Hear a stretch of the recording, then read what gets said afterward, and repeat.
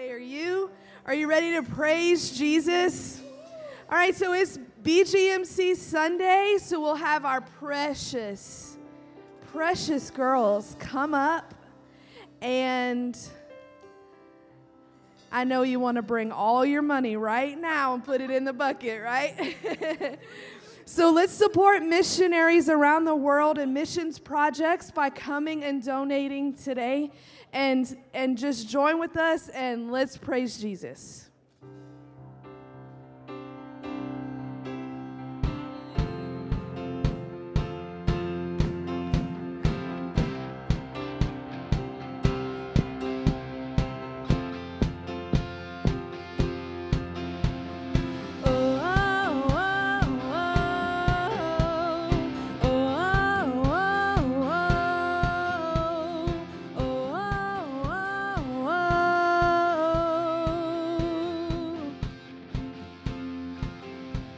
In just one word, you calm the storm that surrounds me.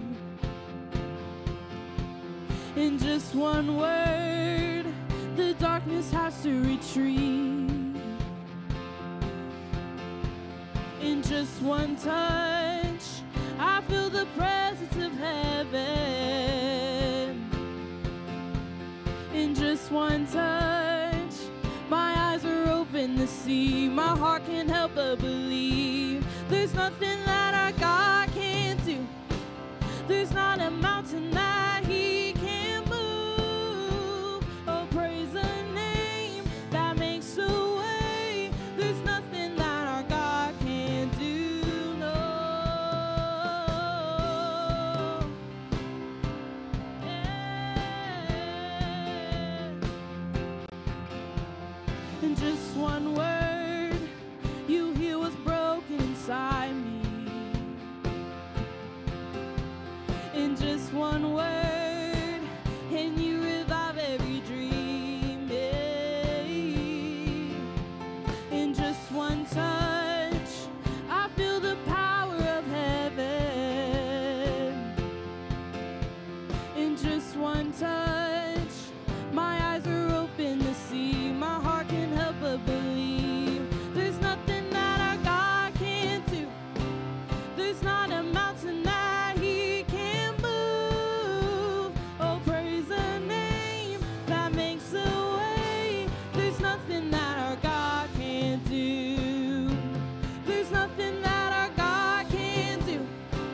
There's not a prison wall He can't break through. Oh, praise the name that makes a way. There's nothing that our God can't do.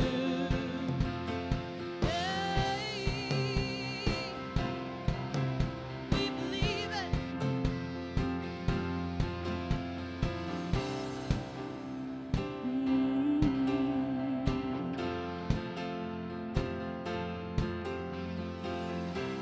I will believe for greater things. There's no power like the power of Jesus. Let faith arise. Let all agree. There's no power like the power of Jesus. I will believe for greater things. There's no power like the power of Jesus. Let faith arise.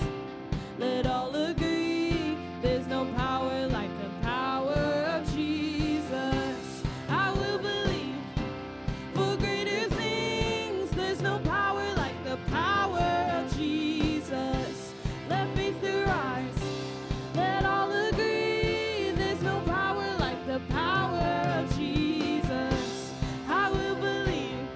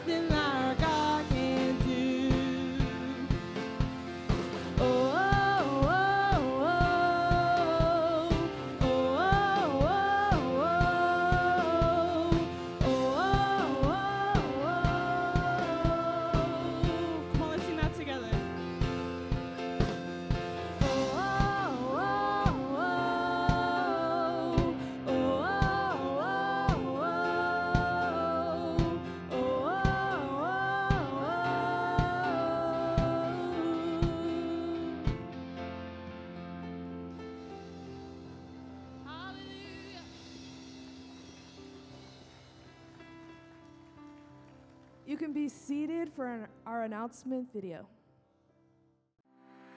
Welcome to Bayou Blue Assembly. Listen closely to hear about our upcoming events. We are so excited for our upcoming Missions Popcorn Fundraiser starting this April. All through the month of April, you can find a great kit to order a bag. Join us for our BGMC Missionary Challenge. Join us for our Student Fine Arts Service Sunday night, April the 2nd, as we see how God is developing the giftings in students' lives. Who's ready to go to camp? Join us for our Kids Camp meeting Sunday, April 2nd at 5 p.m. in the Kids Church. Secure your child's spot today for only $25. Parents of junior high and youth students, we will also be having our Student Ministries Camp meeting Wednesday, April the 5th from 6 to 6:30. Come and get all the information you need for this year's 2023 middle school and youth camps. Join us for our Women's Breakfast at Chick-fil-A on Martin Luther this Wednesday, April 5th at 8:30. We will be having our Wednesday night kids kickoff on April 5th. Bring your kids to join us for kids life groups where we will have an ice cream bar and other fun activities. Bring your favorite game to donate and come prepared for a night of fun. That is not exciting. That was fun. That was fun. Join us this upcoming Saturday from 10 a.m. to 11 p.m. for our prayer room right here in the sanctuary.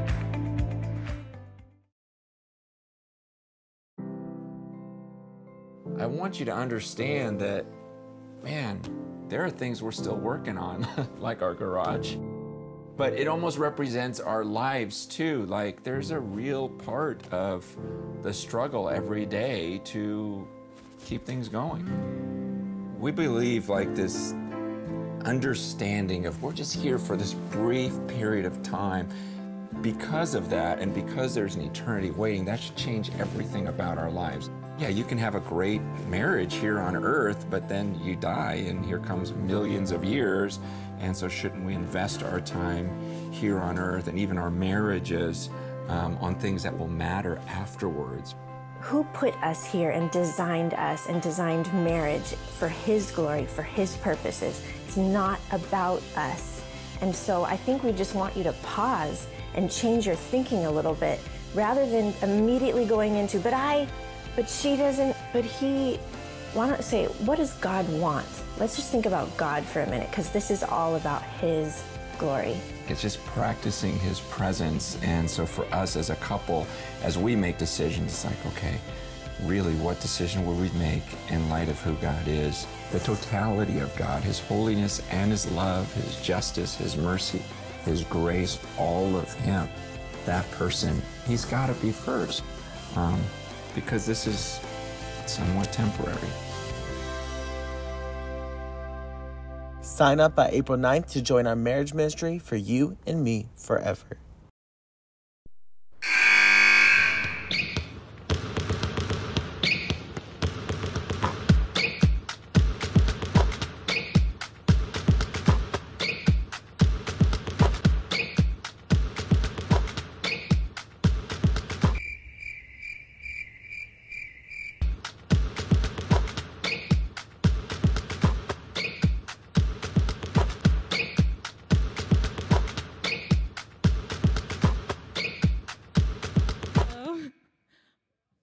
Okay, I promise that's it, y'all. Okay. Okay, so let's not forget to also do our offering. We have a box on the right and the left side, and then out in the hall in the middle. So today is the first Sunday of the month, so everybody, let's make sure to go eat at Cane's on Grand Caillou. So that's like the one somewhere right over here. A lot of people last week were like, oh, we went to the Cane's, but apparently wasn't the right one. So a portion of the money goes to us being able to build our very own basketball court, and that's really fun. A lot of our kids and even adults like to play basketball, so I think that would be amazing. So everybody can stand up. So after service, our youth students will be out in the lobby holding these flyers for the Cane's fundraiser. So make sure you grab one. Everybody can stand up, and we're going to go on into worship. Lord, we just thank you for today. We thank you for the amazing honor that you give us to be able to worship you freely today, Lord God. Lord, help us to remember that you are a good God and that your goodness comes running after us every day, Lord. Lord, help us to not forget to love you first each and every day, Lord. In Jesus' name I pray. Amen.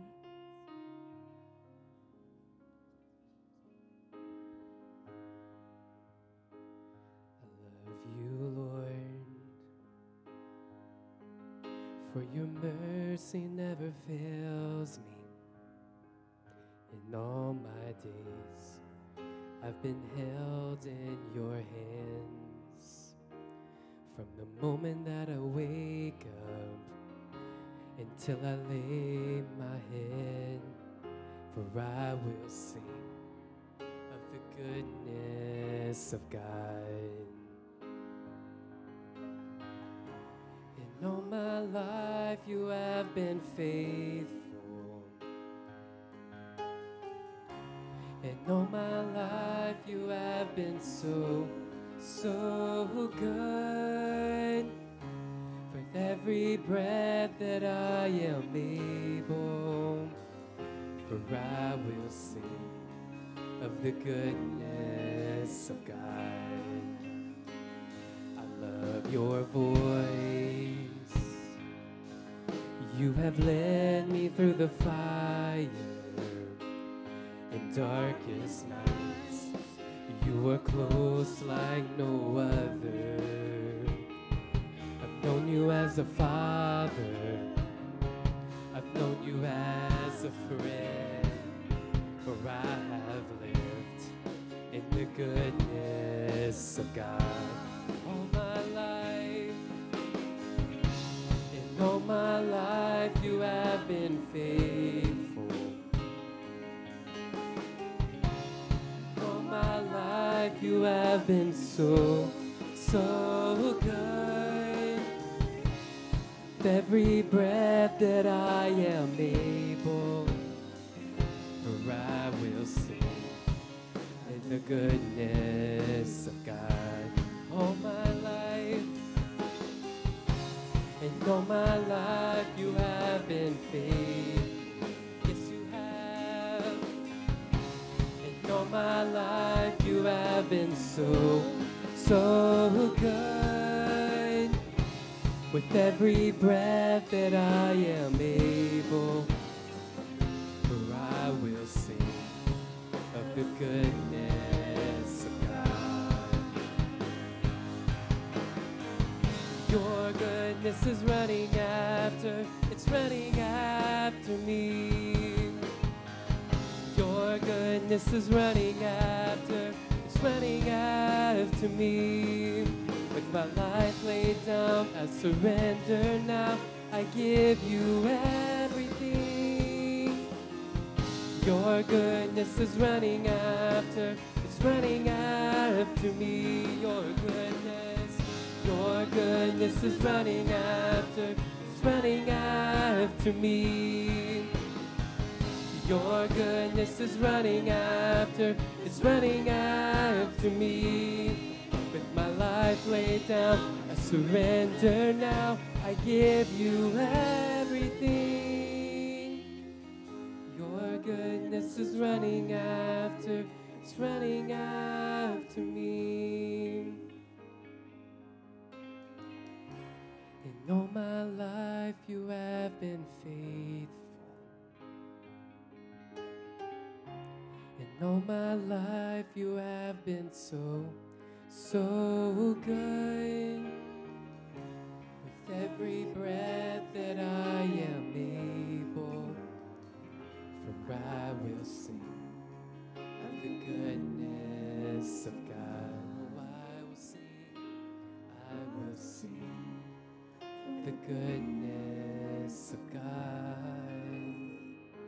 for I will sing of the goodness of God.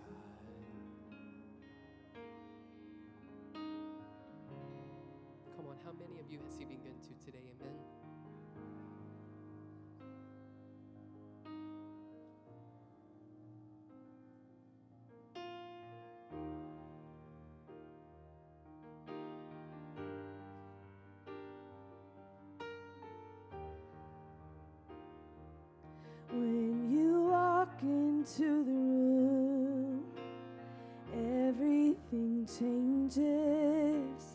Darkness starts to tremble at the light that you bring when you walk into the room.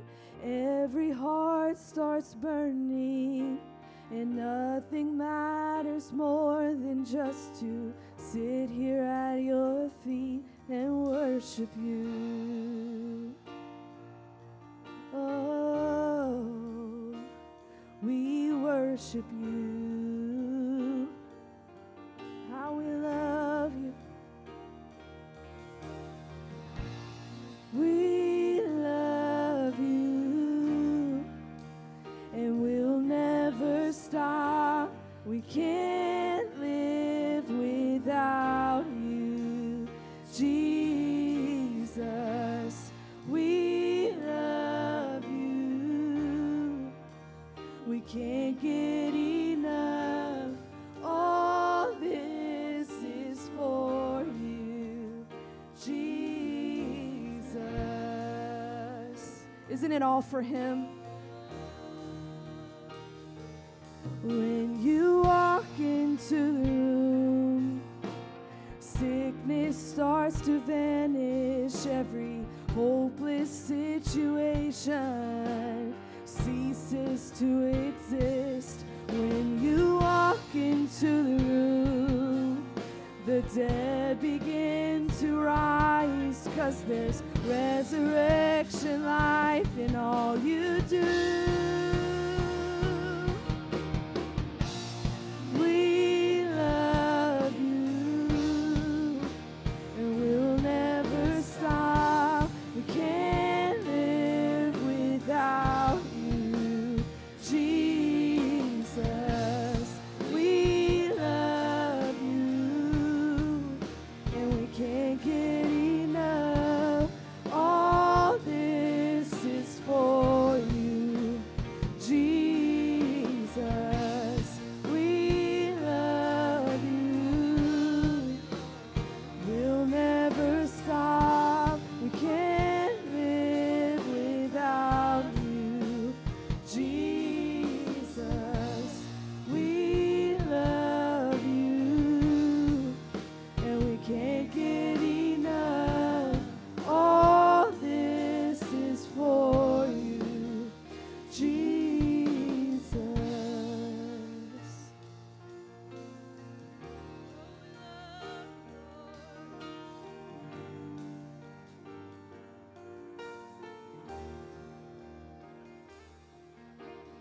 Come and consume, God, all we are. We give you permission, our hearts are yours. We want you.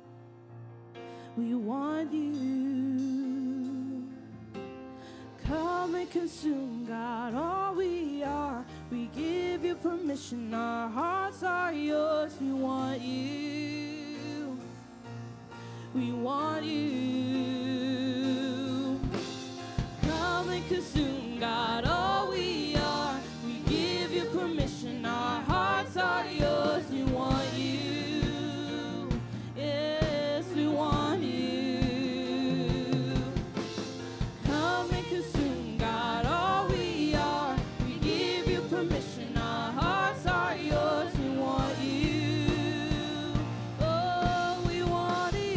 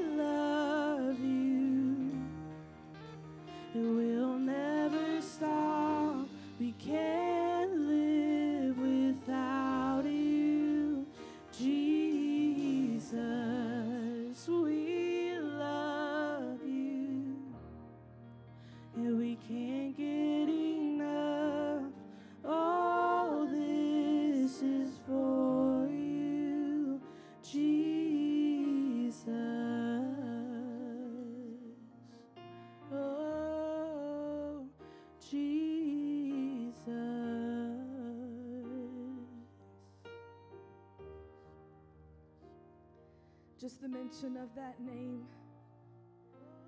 it changes things, right? Our situations shift. Darkness flees. Sickness has to leave. You know, if you're feeling down and depressed, get up, start speaking it. We declare miracles over your life. We can do that over ourselves and each other, right? Speak into it. Don't be silent. We speak miracles in the name of Jesus. He's still a miracle-working God. Come on, show me. Don't you believe that? Tell him you're a miracle-working God. You don't stop. Your miracles have continued, Lord. We believe for miracles of healing, of emotional state, of miracle provision. In Jesus' name. The one who made the blind to see is moving here in front of me, moving here in front of me. The one who made the deaf to hear is silencing my every fear, silencing my every fear. I believe in you.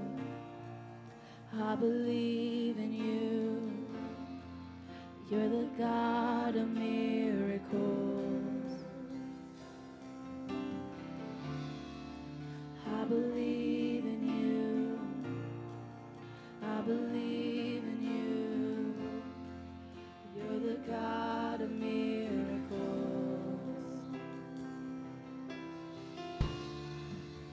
The one who does impossible is reaching out to make me whole, reaching out to make me whole. The one who put death in its place, his life is flowing through my veins. His life is flowing through my veins. I believe in you. I believe in you. You're the God of miracles. I believe in you. I believe in you. You're the God of miracles.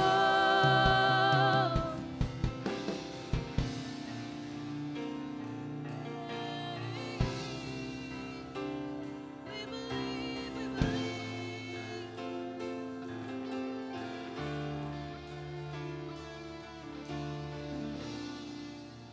The one who was and is to come. The power of the risen one. The God who brings the dead to life. You're the God of miracles. The God of miracles. The God who was and is to come. The power of the risen one. The God who brings the dead to life. You're the God of miracles. The God of miracles. The God who was and is to come. The power of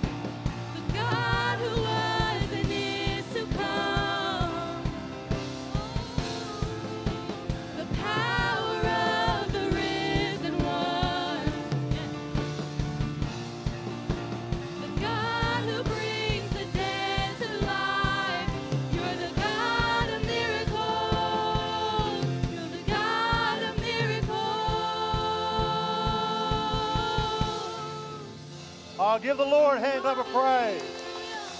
Yes, hallelujah. He is a God of miracles. Has He ever done anything for you? Give Him a hand clap of praise. Glory to you, God. Glory to you, Jesus. Hallelujah. Y'all may be seated. I appreciate our worship team. They've done a phenomenal job both services today. We are so blessed to have a great depth of anointed leaders. Can y'all believe that next Sunday is Resurrection Sunday? Wow. We will have a sunrise service, 6 a.m. That means you got to get up a little bit ahead of that. We'll be here. It's going to be out in the parking lot. We'll set up. If you get here 30 minutes early, 5:30, we could use some help bringing chairs outside. And you say, well, what if it rains? It ain't going to rain. I'll stop it. So we're going to, but I mean, this will be my 31st sunrise service. I'm excited. My love will be back with me. She's coming in Tuesday night at 5 o'clock. It's been long enough. I'm going to have to bring her to that marriage class. She stays gone too much longer. Amen. Tonight, let me tell y'all, tonight we're having our fine arts service. Our young people that went off to fine arts in our state, they competed. 13 of them are going to nationals. Isn't that great? The short sermon, the top 3 in our state, 2 of them were from here. There was a half a point between third place and first place. Half a point. And the one that won the state, young lady from New Orleans, her mom and dad pastor there, they had to go back because her and Matthew Hebert, who was tied for first, they had to go and find fault with them because they were just so good. But they're going to be here tonight. We're going to be hearing that tonight. Songs, music. 13 of our young people are going to I mean, that just is so cool to me. And you'll get a chance to hear them singing. They did a drama. I'm going to just say this. You got to pay close attention to the drama. They got so much stuff going on in it. A lot of symbolism, and if you don't pay attention, you'll miss it. And so it's not for the ADD people.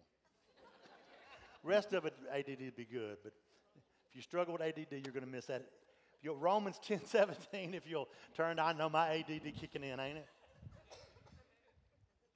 Last week, we talked about faith, right? Not about faith behind our back or anything, but we talked about faith.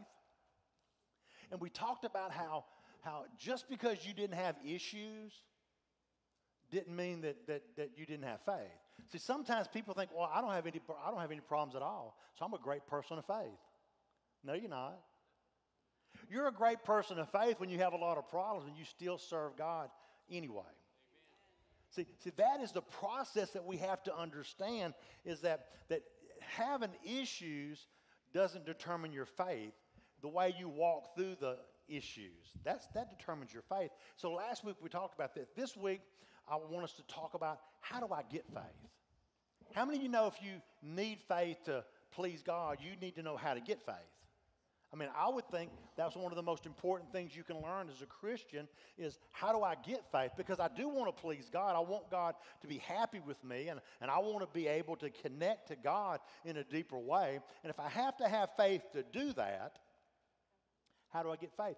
Well, there's different ways to get faith, and we're going to talk about 4 different ways this morning. Now, my wife would tell me I can't do more than 2 and be done, but I did it in the first service. I did all 4. It took me a little bit longer, but we're going to do it this service too, because I'm going to quit talking. I'm going to start preaching. Hebrews 10:17. So then, faith cometh by hearing, and hearing by the word of God. Father, touch the ear of the hearer. Let them listen to your word. Father, hold these moments in your hand. I ask in Jesus' name, amen. So then faith comes by hearing the Word of God. So I want you to understand that before we got saved, before we gave our hearts to God, we didn't understand what faith was. Most of us didn't read the Bible before we got saved because we stayed as far away from God as we could. And when I grew up, we were, my early years, we were told that we didn't need to read the Bible. We just needed to follow the teachings of the church and we'd be okay. And so that's what my mom did. It's what we did. And we did our stuff that we had to do, but we didn't understand the Bible because we didn't read the Bible. And so it hindered us. But when I became a Christian, I began to find out who I was in Christ Jesus. How do you find out who you are? You have to read about it. You have to open up the Bible and see, what does God say about your situation? You see, in order for us to have faith to go through the battle, I've got to know that God's going to be in the battle with me. And I know He's in the battle with me because the Bible says He'll never leave me nor forsake me. So because I know that He doesn't leave me, then in the middle of my struggle, I don't have to wonder, is God here? I can know that He's here because God is not a man that He should lie. See, I saw that in the Bible.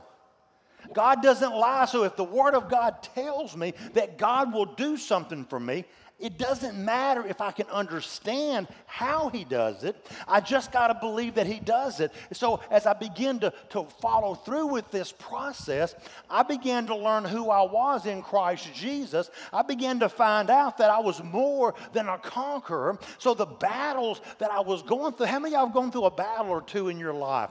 Amen. We got some battles that happen, and sometimes those battles seem like they're insurmountable. I've tried and I've tried and I've tried. Maybe it's just me, but it seemed like every time I went into the valley to fight the giant, he kicked me out the valley. And I didn't like that. So you know what I did? I stopped going in the valley. I got tired of getting whipped. But then I found out as I read the Bible that God fights for me when I belong to Him. So this is a process that I began to connect myself to the Word of God. I began to take God's Word and started applying it to me and saying, well, if this is what the Bible says, then I can believe God to do this. You see, my mom and dad had many battles they went through. I watched them go through those battles, and I would hear my mom, she would begin to quote Scripture.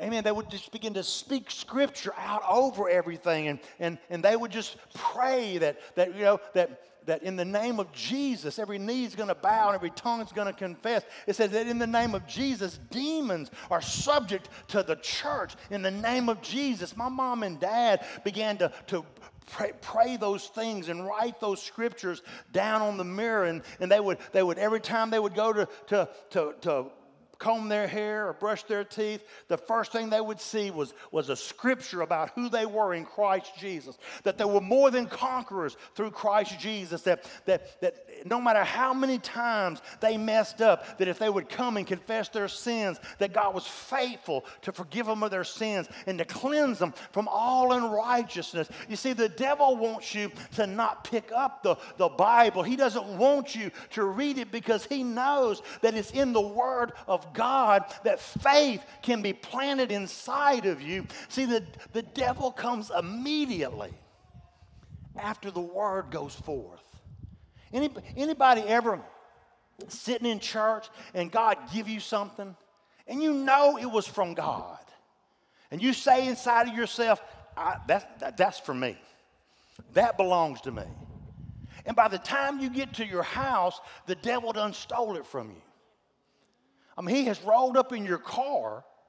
He used somebody that sounds just like your spouse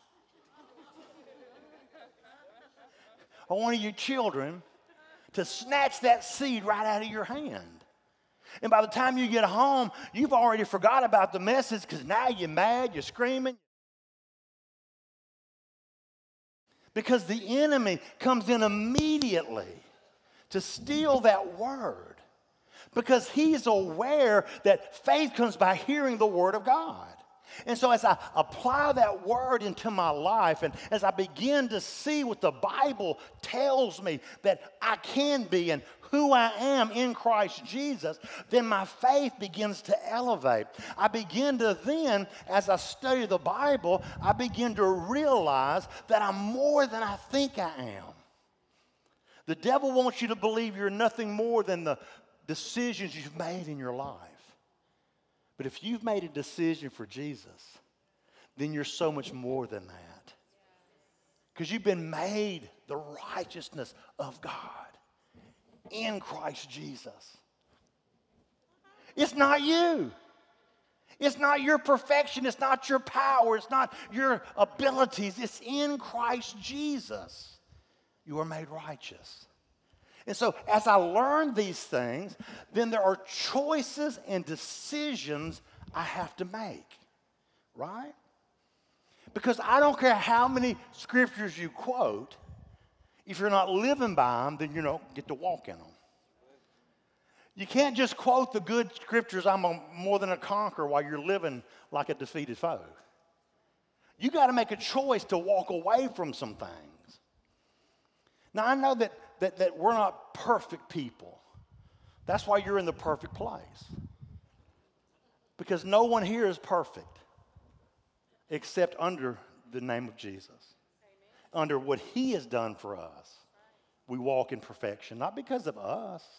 So if you say, well, I'm a flawed person, and if they knew that I was messed up, then they would think I don't belong here, you'd be wrong. I know the pastor of this place. And he got issues too. I don't know if y'all know that. I could tell you to ask his wife, but she ain't here.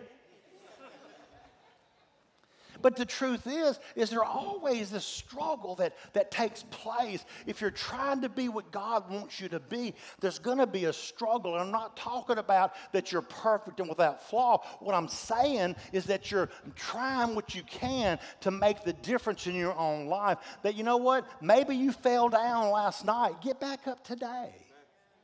You said, well, what if I fell again? Get back up. Keep getting up. You know, if you'll keep getting up, you'll start finding there's more victory in you than you think. There's more fight in you than you think. That's one of the things that the devil found out about me. I got more fight in me than he knew. He thought he could get me discouraged, but you know what? God keeps encouraging me. Even though I fall, I get up, I get back into the battle. You know why? Because I know what God said is true. I know that God's anointing and God's power is true because I've got that word and I put it inside of me so that I can be what God wants me to be. Faith comes by hearing the word of God. And so you have to understand that as you read the Bible and study the Bible, that is a way that you hear from God. But more than that, you have to understand, people say, well, you know, Pastor, I don't believe you can hear from God. I don't believe God talks to you. John 10:25, Jesus answered them, I told you and you believe me not. The works that I do in my Father's name, they bear witness of me. But you believe not because you are not of my sheep. As I said unto you, my sheep hear my voice, and I know them and they follow me. Well, that'd been a great place for an organ, huh? You hear, God says, my sheep hear my voice. Now, you know what? I'm not talking about an audible voice that booms from heaven. Packy, don't eat that second steak. And stuff like that, you know. I'm not talking about that. You know, wouldn't it be nice, though, if he would do that? Just boom his voice out there right before you do something you know you ought not be doing. And just by the way, anybody that saw my post about the steak I ate, obviously it hadn't been cooked yet. It was flat raw. Now I cooked my steak medium rare. So it wasn't much more cooked than that, but it was more cooked than that. But I do want to hear God. I mean, there's times when I would want God to say no. But he doesn't do that. But he does speak into my heart. But you know, the more I read the Bible, the more clear I hear his voice. Because God doesn't give you a word contrary to the Bible. When people give you a word and you go, oh, I've never heard that before. It may not be in the Bible. You ought to be careful.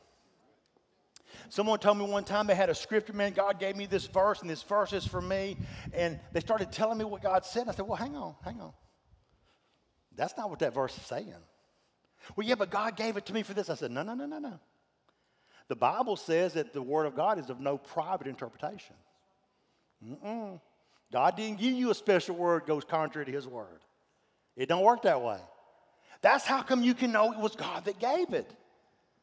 And when someone builds an entire doctrine on one verse that has nothing to do with anything else in the Bible, it's not true. Because every doctrine in the Bible is supported by the Bible. More than just one place, it's in multiple places. That's the way it is. That's how come I know that I can overcome the enemy and I can overcome his lies, I can overcome his attack, because it's more than one place that I see the Word of God telling me that if I believe that God's going to move on my behalf, that if I trust God, he's going to come in and he's going to come in and stop the attack of hell. He didn't say I wasn't going to get attacked. He said he would stop the attack from overcoming me. And I don't know about anybody else in here, but I have had some attacks come against me. Right after I got saved, the devil opened up everything he had to destroy me. I had a lot of good friends growing up, and all of them seemed to be poor. None of them ever bought anything to drink. They all just came to my ice chest and lived out of it. But after I got saved, every one of them rascals got jobs and wanted to repay me. No, man, just come with us, we'll buy. I said, I don't drink anymore. Oh, come on, man, just one ain't going to hurt you. And it probably would have been true, but I wasn't going to stop with one. We talked about that. I was going to go after it. I was going to be an overachiever. I always felt like I needed to overachieve myself. Wasn't no one and done, nothing. And I remember telling them no, and I had friends of mine said, man, they quit smoking dope. And the minute they quit smoking dope, all of their dope smoking friends started showing up. And I wanted to pay them back for all the dope they had given them over the years. You say, well, that's just a coincidence. No, it's not. It's an attack of the enemy that's coming against you to cause you to stumble. What do? You begin to speak, and in the name of Jesus, I bind that up. My dad used to tell his old buddies, hey, man, why don't you come go? We'll do this. He said, why don't y'all come go to church with me? I ain't going to church. He said, well, I ain't going back to the bar. So I guess we done. You got to make a decision somewhere in there that I'm not going to give in, because you know what? I don't know if y'all know this, but you can't drive into the deep mud and pull someone else out of the mud. Well, unless you got the right vehicle. But generally speaking, you would want to put your tires on something that's good and solid and you can get some traction, because if not, you'll wind up getting stuck too. And that's what happens to so many people in church, is we get touched by God, but then we go back out there, and instead of staying on solid ground, we get pulled into that muck and mire, and we allow them to get us bogged back down, and then we think, well, I guess it just wasn't meant for me to get saved. And that's not true. God is not willing that any should perish, but all should come to salvation. So I know that God wants you to be saved. He wants you to walk in victory. He wants you to have a power and anointing in your life. That's what he wants. He's just waiting on you to want it back. He's waiting on you to declare, I'm not giving into this. And to listen to that voice of the shepherd as he calls you. Come out of that. You say, yeah, but you don't know what I've been through, Pastor. Let me tell you something. We serve a God that restores the broken soul. He restores. I know that because he says so in his word. And that's what caused me to have faith, that it doesn't matter where I came from. What matters is where I'm going from here. That's what matters, guys. It doesn't matter what used to be. You know what? Everybody in this room messed up somehow. Some of you worse than me. Yeah, Cole. But it doesn't matter, because we have a God that forgives. When we call upon his name, he hears us. And I'm just telling y'all, God wants you to grasp that. See, I learned that you could be a prodigal. You could run away from God, but that he would still want you to come home. God wanted me to come home, and he let me come home. He blessed me and restored me. But I praise him for that, but I learned that through the Bible. And y'all, if you keep saying, God, I'm just waiting on you to do some big thing to prove to me that this is you, you'll find yourself like Elijah in a cave. In 1 Kings 19 and 11, it says, and he said, go forth and stand upon the mount before the Lord. And behold, the Lord passed by, and a great and strong wind rent the mountain and brake in pieces the rocks before the Lord, but the Lord was not in the wind. And after the wind, an earthquake, but the Lord was not in the earthquake. And after the earthquake, a fire, but the Lord was not in the fire. And after the fire, a small, still voice. And he was in that small, still voice. He spoke to him out of the small, still voice. See, sometimes you got to quiet yourself in a place so that God can speak to you. Because you've been so caught up in all the noise, right? I'm not just talking about the party noise. I'm talking about that noise of, I'm no good, I can't. It's always been this way for me. Every time I turn around, I'm always failing. Everybody else gets a break. I never get a break. It seems like no matter what I do, it always turns up bad. Sometimes you got to shut up. I know that's a bad word. I'm sorry. But sometimes you got to do it. Got to stop you talking. Stop you whining. Stop you looking for fault. Stop trying to give God a way out. God, I don't blame you. I ain't no good. God don't need you to give him a way out. He needs you to give him a way in. That's what God wants. He wants you to stop telling him why he can't and start telling him why he will. Start throwing your hands up and surrender. How many of you know if I pull a gun and say, give me your money? You go, because you don't want me to shoot you. Well, some of y'all pull your guns and shoot me. But, surrender. Sometimes you just got to surrender to God. Quit trying to figure God out. Quit trying to figure out why. I used to all the time say, God, I know, God, I don't blame you. I wouldn't love me either. I know what I did, and I don't blame you. But, God, if you could please help me. I know I don't deserve. I'd spend 15 minutes apologizing for even asking. I sure wasn't asking in faith. I was just kind of trying to throw something up there, Hopefully, God would feel sorry for me. That if I was sorry enough, he would see it, right? God already knows if you're sorry or not. You ain't never going to fool God. And you don't have to convince him. You just have to come to him. And you got to listen, amen? But you got to listen to his voice. You got to stop trying to get this rah going. You just got to say, okay, God, look. It's me. I know I messed up, God, but I really love you. And I really just want to be saved. And God, I'm going to give it my best. Your best may not be all that it should be. But you know what? It's your best, right? When I came to God, my older brother was a lot better at not getting in trouble than me. Eddie was everybody's, why can't you be like your brother Eddie? Right?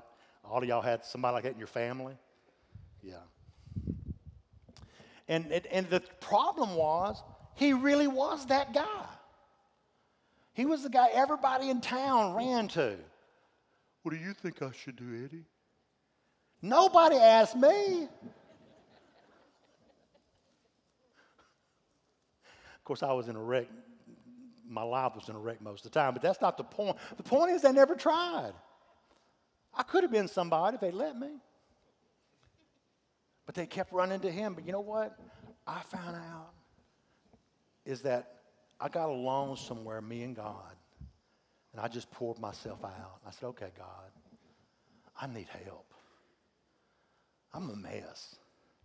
And God, I don't know what to do. But God, if you'll help me, I'll try again. I'll do my best. And you know what? One of those times, I stayed. One of those times I made it. Here I am now, 30 and almost 40 years. I've stayed. I've been what God called me to be. And I'm going to tell you, didn't nobody give any good odds for me to make it. All of my friends, even the church people, well, I wonder how long it'll last this time. Lucky if it lasts 5 more minutes, I don't punch you. But y'all, it was a struggle, right? But there came a place where I did surrender it. And I let God keep it. And y'all, it wasn't instantaneous perfection. It was a process. But I kept getting back on the wheel. I kept getting back. Every time I'd fall off, I'd get back on. So, God, work me out some more. I ain't ready. And God smashed me down, run me around, add a little bit of water to my body so I wouldn't dry out. He started again. And so that's, I gotta hurry. So some of y'all thinking, you ain't never going. I'm going to. So the next place is that we pray, amen, in the Holy Ghost. It says in Jude 17th verse, but beloved, remember ye the word which were spoken before of the apostles of our Lord Jesus Christ, how that he told you there should be mockers in the last time who should walk after their own ungodly lust. These be they who separate themselves sensually, having not the Spirit, but you, beloved, building up yourselves in your most holy faith, praying in the Holy Ghost. Keep yourselves in the love of God, looking for the mercy of our Lord Jesus Christ unto eternal life. So praying in the Holy Ghost, building up my faith. So there's a process of building up our faith. And one of the issues that we see is being baptized in the Holy Spirit with the evidence of speaking in other tongues, praying in the Holy Ghost. See, that's what praying in the Holy Ghost is. Once I'm baptized in the Holy Spirit, I have a heavenly language that God gives to me that I begin to pray in the Holy Ghost. And this is a process. You know why I have to pray in the Holy Ghost means I'm praying by faith. Because I don't understand what tongues is. Tongues is an unknown language. It is a language that God puts inside of us that is a language between us and Him. And the only way to pray in the Holy Spirit, to pray in tongues, is by faith. Because you don't know what you're praying. I like to pray in my own understanding so I know what I'm asking for. I know what I want God to give me. I know what I want God to do with this situation. But it's when I don't know, I begin to pray in the Holy Ghost. I begin to pray in tongues, and the Holy Spirit begins to pray through me. Now, people say, well, yeah, but that's something that comes from you. I tell you, when I used to work offshore, the guys that I worked with asked me, are you Pentecostal? I said, yeah, why? Oh, because you was praying in tongues last night while we were sleeping. I said, why y'all didn't wake me up and tell me something? I said, no, we ain't playing that. So we figured you and God was doing something over there. We left that alone. I was totally unaware that I was praying in tongues. My wife, after we first got married, said, man, you was praying in tongues all night. I said, you should have been praying in. Something going on. I had no clue I was praying in tongues. You know why? Because the Holy Spirit has my permission that I don't hold back from God to use my body day or night. God never sleeps and never slumbers. He watches over me. God can stir in my heart. And as long as I'm a yielded vessel to God, I can pray in other tongues. And I do that. But that's how I build up my faith. When I'm not sure what I'm going through, and I don't know what to say, I don't know how to ask God to do something for me. I begin to pray in other tongues. I begin to pray and I pray and I pray. And I don't know what I'm praying because I don't speak the language of the prayer language that God has given me, but I pray it anyway and I release that. And every word I release to God is done by faith. And the more I do that by faith, the more my faith begins to build up inside of me because God is stirring in me. How many of y'all know the more God stirs in you, the more God can stir in you? You know, it's like going to the gym to work out. The first time you go, you don't say, okay, well, that's all I could do, so that's all I can do. You go back and do more, don't you?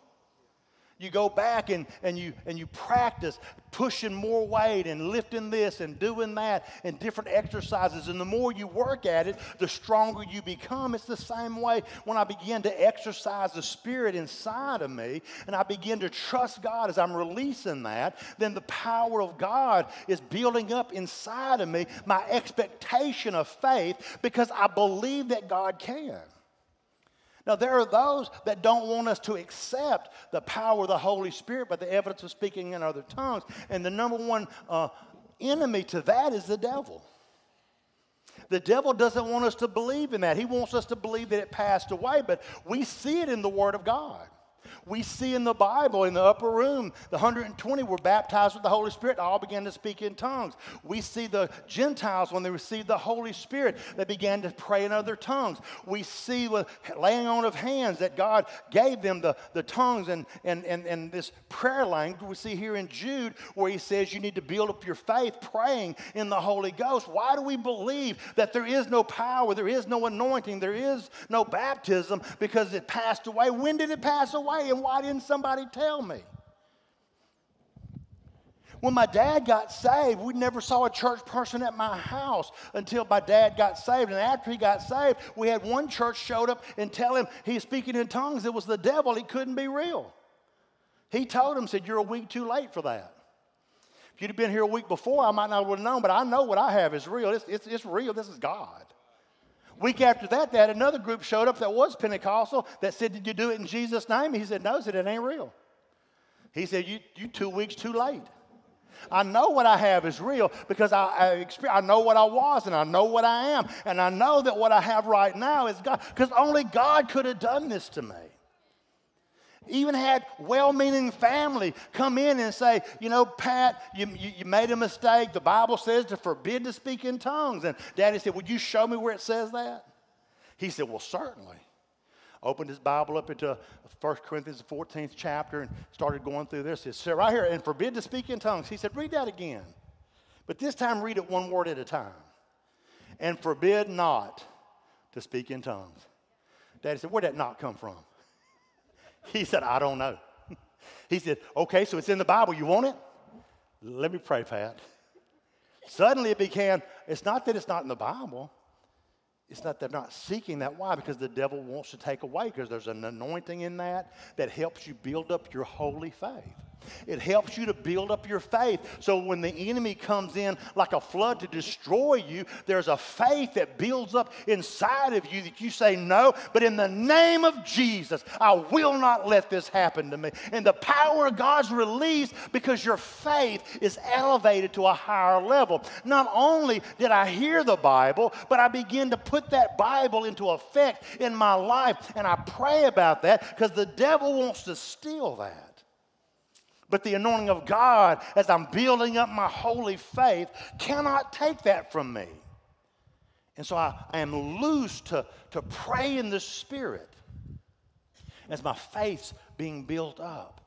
As I begin to loose myself into areas where I'm saying, okay, God, I don't know how I'm going to handle this, but I know this. I'm putting it in your hands.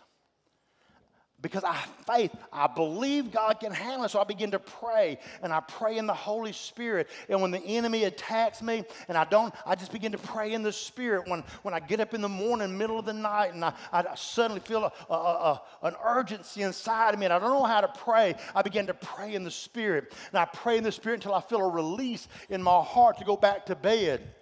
And I know that if you've never experienced that, it seems strange to you. But I'm telling you right now that the power of the Holy Spirit is real. And it is a power that builds up inside of us this ability to have a holy faith, believing God for supernatural things. And then after that, we have that faith also comes by experience, right? In Romans 5, 1 through 5, it says, therefore, being justified by faith, we have peace with God through our Lord Jesus Christ, by whom also we have access by faith unto this grace wherein we stand, and rejoicing in hope of the glory of God. And not only so, but we glory in tribulations also, knowing that tribulations works patience, and patience experience, and experience hope. And hope maketh not ashamed, because the love of God is shed abroad in our hearts by the Holy Ghost, which is given unto us. Wow. So then my experiences are a way that God allows my faith to grow.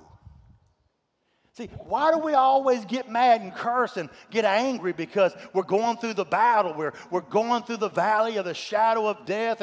And God, where are you at? Why are you letting me go through this?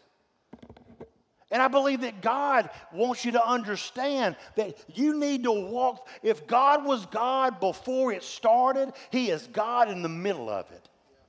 And if He's not God in the middle of it, He really wasn't your God in the start of it.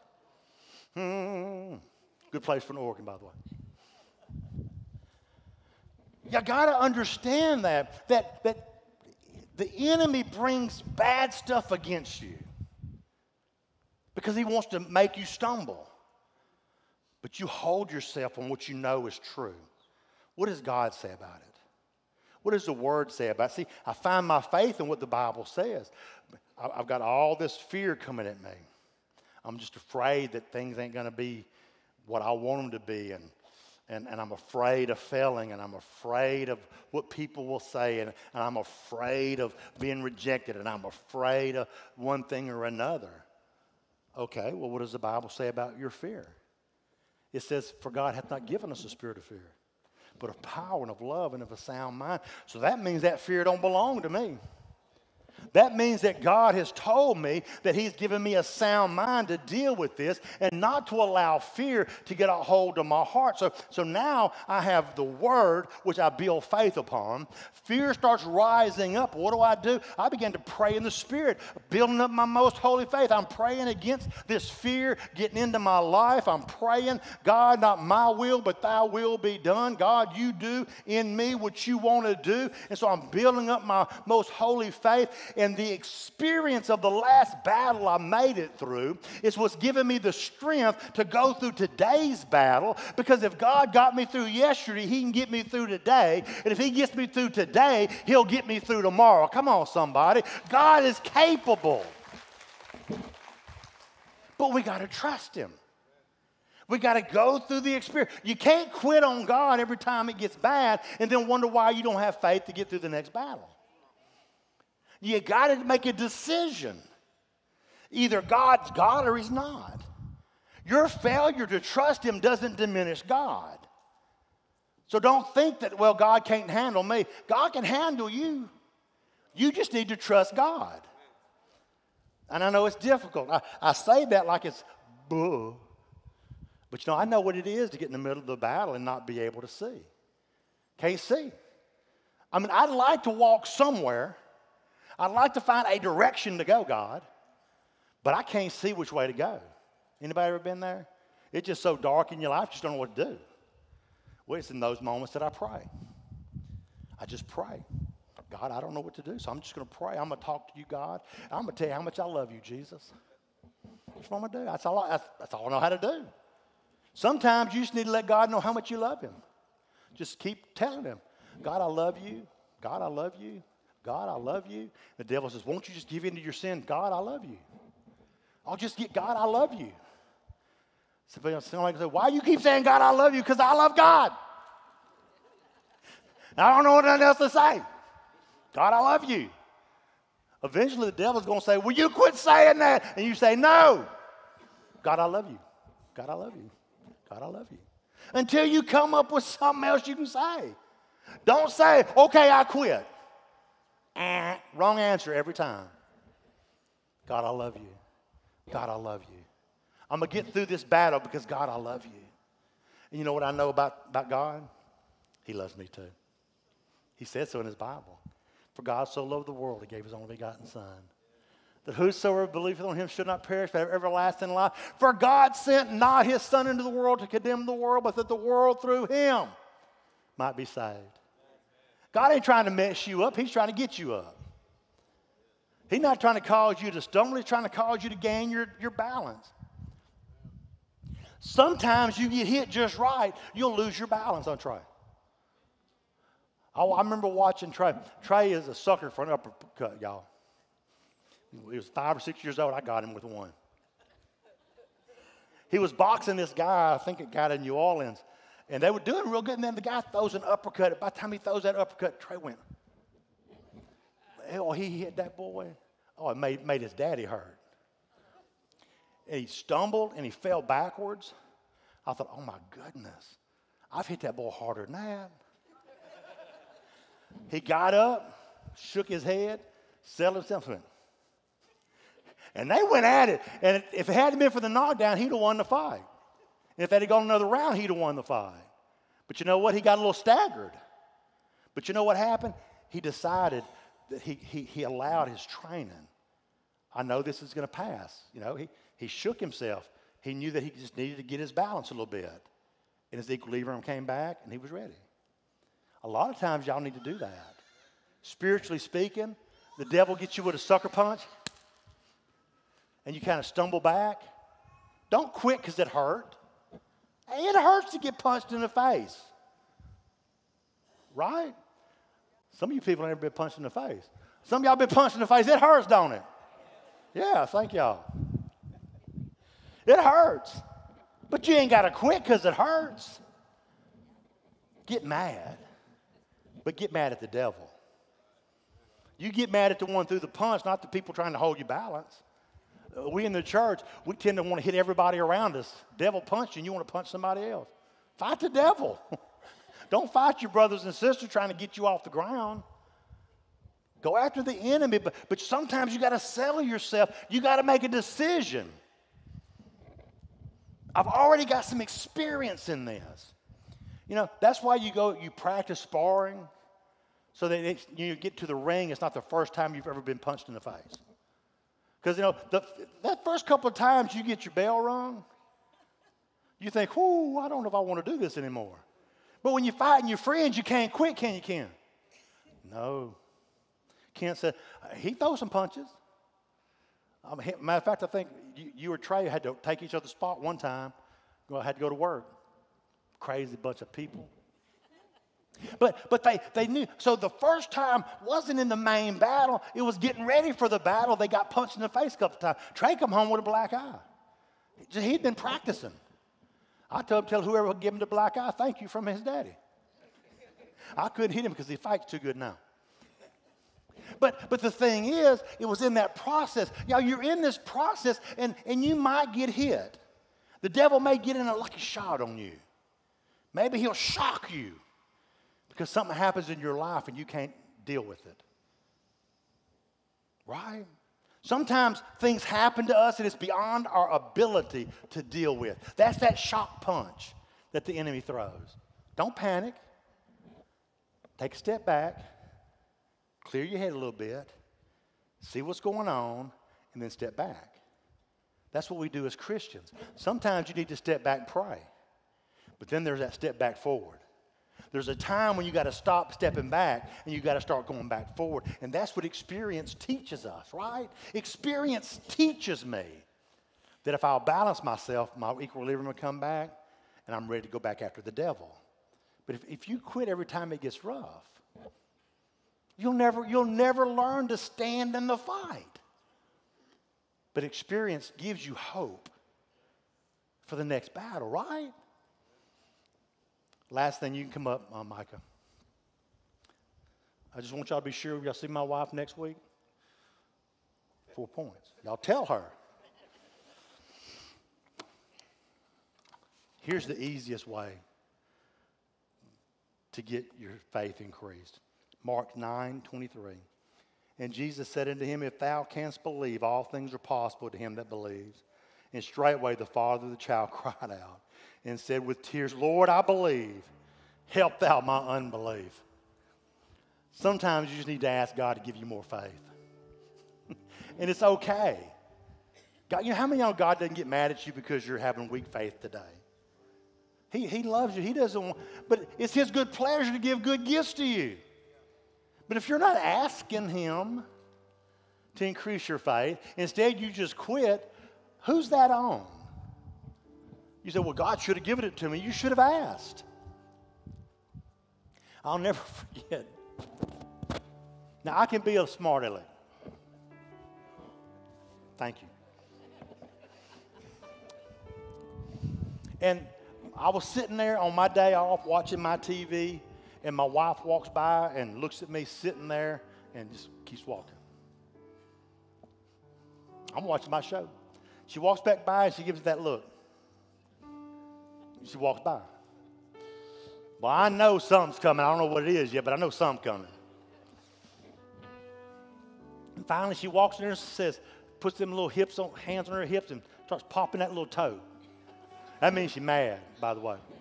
She said, can't you help me? I said, what you need help with? Well, can't you see this room needs to be vacuumed? I said, nope. I do not see that. I don't see clothes on the floor, dishes in the sink. It's my superpower. Walk right by that stuff, never notice it. My boys inherited their daddy's superpower. She said, well, you can help me and vacuum this room. I said, okay. I got up, she went about her business, and I vacuumed. I picked the end of the couch up off the ground, vacuumed underneath it. Hadn't been done in a while, I'm going to tell you. I cleaned the whole room pretty quick. Got the vacuum, put it back up. She come in there, she said, you already did this whole room? I said, yep. She said, why didn't you just do it? I said, you didn't ask. She said, why should I have to ask? You should just know. Right, ladies? You know what I told her? I said, I mowed the yard yesterday. You didn't help me do any of it. And she messed up. She said, you didn't ask. Bam! That's right, I didn't. But if I had asked you to help, she said, that's right. I said, you asked and I helped. I said, if you want me to help, you ask me. I don't see stuff. She says, what do you think? About what? My hair. I like it. I changed it. I said, it looks good. I don't know what it looked like before, but I liked it. Obviously. But it wasn't my fault. I didn't know she needed help. I thought she had it under control. Any more than she looked outside and I'm dying trying to push the thing up the bayou. And I could have used somebody up there with a rope to pull that lawnmower because it's hard. But I didn't call her. I did it. I'm the man. It's my job. I did it. I ain't complaining. Yeah. I didn't go inside afterwards and say, you let me push that whole yard. I didn't say a word. I did my job. And I told her, I said, if you need me to help, all you got to do is ask. You know what she had the nerve to do? She wrote me a list of stuff and she put on my coffee pot for every one of my days off. That's stuff I need help with. Thank you. That girl learned quick. But how many of y'all know you sit there and whine because God didn't do something, but you didn't ask? You didn't call out on God and ask him to show up and help you. Why are you mad at God because he didn't? He should have known. He did. But he was waiting on you to ask. He says, if we ask anything, and he didn't say if you think. He didn't say, if I can find something to do for you, I'll do it so that you ain't got to ask. Now, he wants you to ask him. Why? Because it builds up that faith in you. That I know I asked God, and he did it. When you throw a wild prayer up there, God, just do something, and something happens, you say, okay, see, God, you did something, thank you. But when you pray, God, touch this, and that's touched, something happens to your faith on the inside. Because specifically you asked, and specifically God met you. Faith. Faith comes by hearing the Word of God. Faith comes by praying in the Holy Ghost. Faith comes from experience. And faith comes from asking. Many of us walk without faith because we don't read our Bible. We don't seek the baptism and more of God. We never make it through a battle, and we never ask God to touch us. But then we walk defeated, and some of us even upset with God. Because, God, why you let that happen to me? God, why didn't you do this? When we've never took the time to, in faith, pray. Every head bowed, every eye closed. If you're on my prayer team, would you make your way to the front, please? We're going to open up time for people to pray if they want to. But right now, every head's bowed, every eye's closed. If you'd say to me, Pastor, I'm struggling because I haven't been reading my Bible like I should. And because of that, I know my faith is weak. Or maybe you can say, I've never received the baptism of the Holy Spirit, and I know that that's something that I need to start seeking, and I want that. Or maybe you'll say, every time I go through a battle, I quit, and I'm tired, and I want to build that experience. Or maybe you just say, I just need to ask God to give me faith. If you're in that category anywhere, I want you to slip your hand up and say, Pastor, just pray for me. I see the hands all over the building. Amen. Stand to your feet. I'm going to pray, and if you want to come and you want someone to agree with you in any area, we're going to open the altars up. But let's pray now. Father, you saw each hand that was raised, and God, you know where we are and what we need. Father, I ask that you would touch each heart that is here. Let us build up our faith, God, in your word, in our prayers, in our experiences, and in our asking. That, God, we would be the people of faith that you have called us to be. I thank you and praise you in Jesus' name. If you want us to pray, y'all come. We'll pray.